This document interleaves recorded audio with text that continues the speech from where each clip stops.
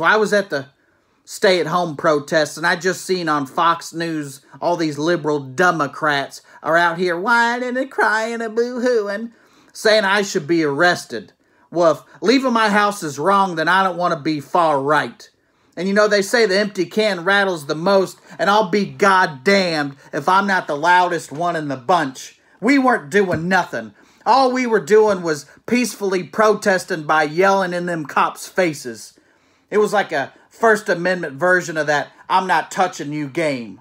And yeah, we were open carrying our pacifier AR-15s, looking like some kind of great value Call of Duty. I need that gun to protect myself against the government I'll defend to my dying day.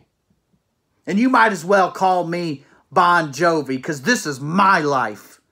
And it's my God-given right to go to Spencer's Gifts in the mall. It's what the Founding Fathers wanted. And it's my wife's God-given right to get her roots done. And if they could see her hair, it's what the Founding Fathers would have wanted. And the Constitution of these great United States that I haven't read guaranteed me a life of luxury. And if that's inconvenienced in the slightest way, I'll be the boy who cried tyranny. I'll throw the biggest temper tantrum you ever seen, all in the guise of protecting my liberties. Open up the state. I'm trying to open carry at a Build-A-Bear. It's essential. Now get off my property.